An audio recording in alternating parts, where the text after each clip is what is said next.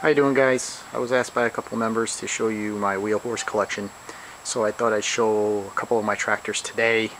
What we have here is a 1956 sheet metal frame RJ35, no name hood, iron steering wheel. It's got a Kohler K90 with a Shinaki on it. I bought this tractor probably 5 or 6 years ago out of New Jersey. Is slated to be restored, but as you can tell, I haven't really worked on it that much. It's a great tractor, solid, not barely any pitting anywhere on it. It does have its original reel mower. It's right there in the corner. You've seen this tractor before in one of my other videos. That's my 57. I just was able to score a front mount sickle bar at a tractor show this weekend for it, so it's complete, running, driving, and the sickle actually works great.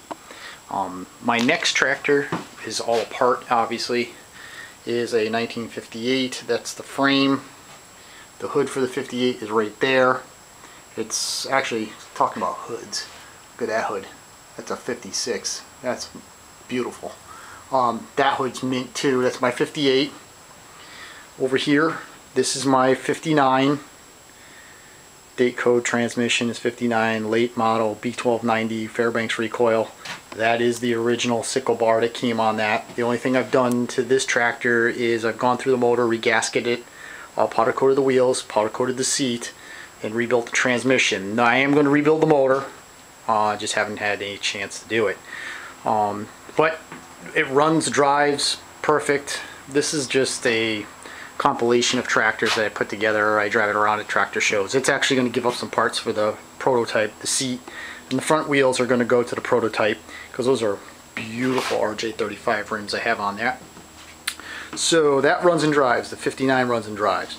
The 57 runs and drives. Both the sickle bars work. 56 needs to be restored, and the 58 is being restored, I guess, if you want to call it. I just got a little bit more interest in the 55 right now. Alright, thank you very much.